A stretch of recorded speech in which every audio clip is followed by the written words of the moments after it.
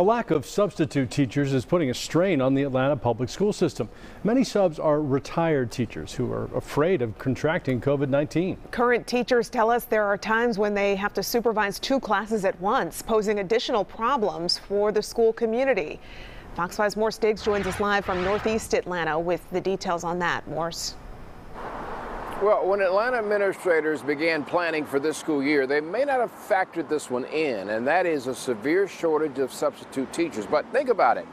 They tend to be older, in their 50s or 60s, and may consider that the extra cash they can earn is not worth the risk of potentially contracting COVID. If teachers are the engines that enable schools to run, then a substitute instructor may be the oil. Off camera, a sub who serves the Atlanta system, one who already has some health conditions, explains a decision she made regarding participating this school year. So when COVID came out and I knew, it was going to attack the lungs, it was scary to me. It was traumatizing to me. So it was like, okay, I'm not going into school. And she is not alone. Those likely retired older instructors don't want to take the chance. Their absence has a ripple effect.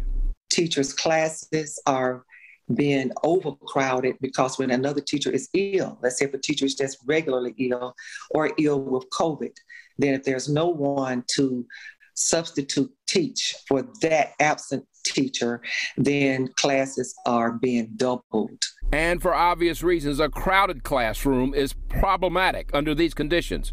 Administrators are telling the teachers their first or second choices for vacations may be denied because they cannot get subs to come in.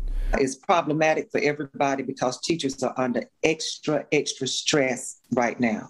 In an interview last week, the superintendent said safety is a high priority for the entire school community, including testing twice a week. Available to all, but it's mandatory for our employees starting September 7th. But it allows for us to know immediately if they are COVID positive. Now, the school system is telling me that so far they've been able to manage. Yes, it's a challenge. They've been able to manage the COVID crisis. A statement: we have not experienced teacher absences to the point of impacting the district's ability to provide face-to-face instruction. Now, regarding substitute teachers, they're offering a $500 bonus to try and lure those teachers back to the classroom. They'll get that bonus if they agree to stay for 30 consecutive days. From Northeast Atlanta, I'm Morse Diggs, Fox 5 News.